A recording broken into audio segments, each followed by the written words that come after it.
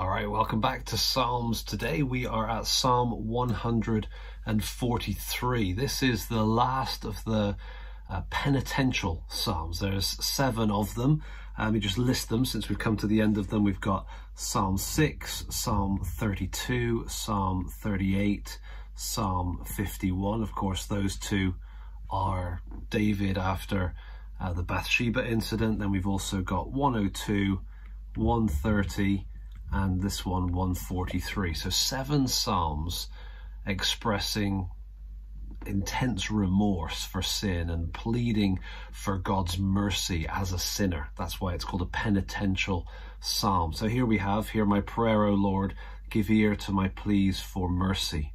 In your faithfulness answer me, in your righteousness enter not into judgment with your servant, for no one living is righteous before you." This is an important kind of insight, really, that the reality is God is perfect, we are not. And so I, therefore, am certainly not, and I come before God totally dependent upon his mercy. It's purely his character that makes it possible for me to approach him. His grace, his love, whatever you want to call it. If it weren't for that characteristic about God, I could have no hope. I could not approach. But because of who he is and because of what he's like, I therefore can and do approach him on the basis of mercy, on the basis of him not judging. Drop down verses 5 and 6. "I remember the days of old. I meditate on all that you have done. I ponder the work of your hands. I stretch out my hands to you. My soul thirsts for you like a parched land." Selah. And so there's this looking back, recognizing God's action, but it's in God's action that his character is communicated. So now let's look at the second half of the psalm in particular. What we're going to see here is a whole set of petitions, requests of God, and they are based upon his character, based upon his mercy, his grace, his love, and so on. Now, in the English, it's not always crystal clear, the linkage between the lines, but I can hopefully help us see that. So, "Answer me quickly, O Lord."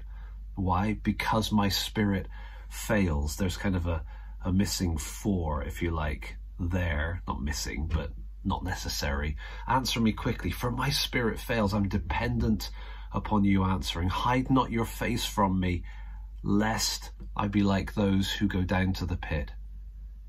That would be the natural consequence. But if God doesn't hide his face, then there's hope. "Let me hear in the morning of your steadfast love, for in you I trust. Make me know the way I should go, for to you I lift up my soul. Deliver me from my enemies, O Lord."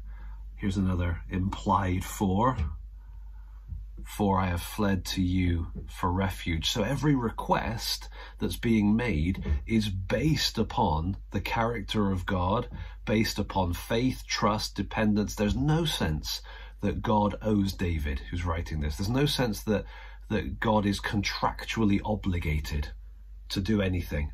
Sometimes people pray to God almost like they're twisting his arm, almost like if they can say it the right way, then he'll have to answer.